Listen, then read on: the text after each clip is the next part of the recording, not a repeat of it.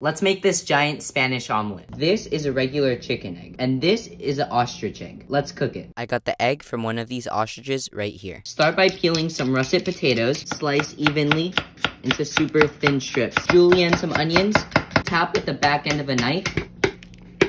Just look at how thick the shell is. Now we'll slowly pour in our egg.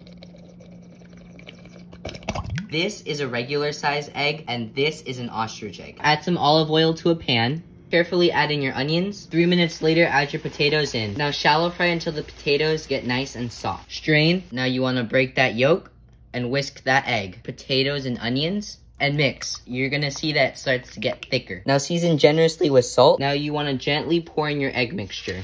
Flip after the bottom is browned. And there you have it, a beautiful Spanish omelet made out of an ostrich egg. That is absolutely amazing.